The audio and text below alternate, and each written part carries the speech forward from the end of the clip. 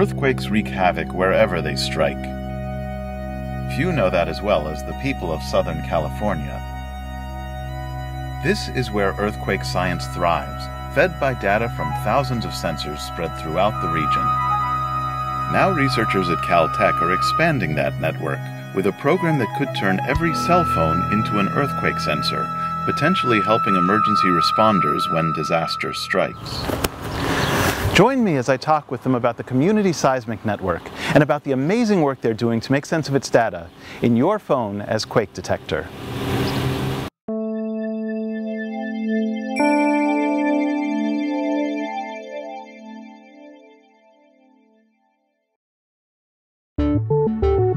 Earthquake effects can vary dramatically, even from block to block. So you need a high density of sensors throughout the target area, which has historically been an expensive proposition.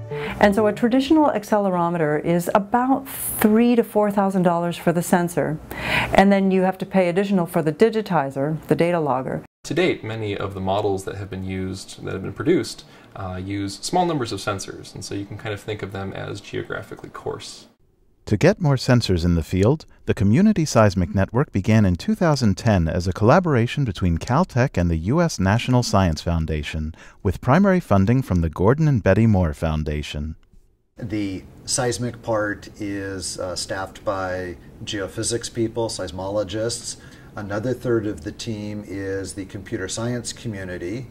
And the third piece of our group is structural and civil engineers. The project places inexpensive accelerometers with community volunteers throughout the target area. We take a small plug computer, price point $100, put that together with a sensor that is perhaps $100 or less. And so for about $200, we can put these together, put them in a package, hide it in a closet on every floor of a skyscraper. That's been especially useful for experiments where researchers literally shake the campus's Millikan Library to study the effects throughout the building. This is an eccentric mass shaker. You can see how it's bolted down to the roof.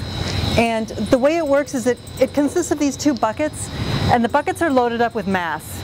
And the way it imparts force on the building is that every time the buckets are lined up, and we can change the orientation of this, but whenever the buckets are lined up, it's imposing force in that direction. The project's inexpensive accelerometers are perfect for measuring force in one building. But what about an area as large as Southern California? That's where cell phones come in. The city, if you think about, you might want to have 10 sensors per square mile.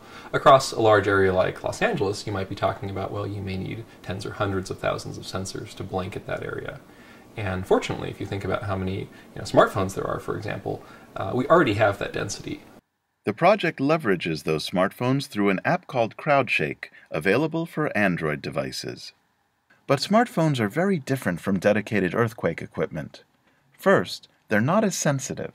This device will measure about 1/10,000th the force of gravity.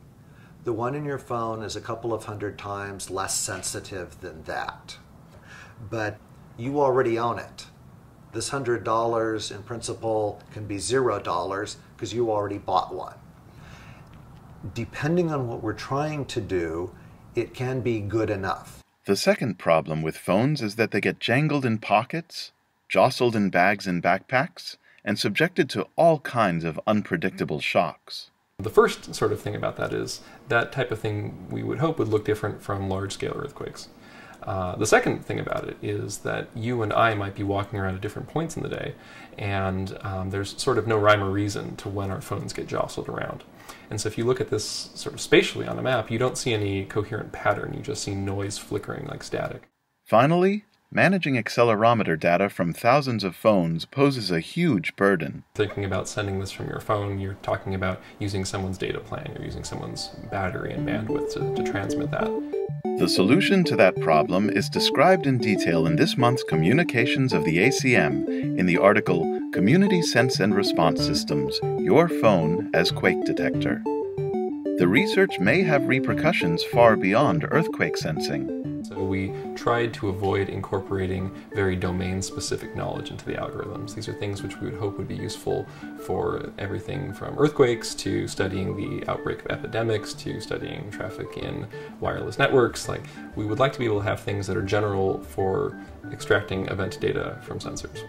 For more details, see this month's issue of Communications of the ACM. In Southern California, I'm Tom Geller for the Association for Computing Machinery, advancing computing as a science and profession.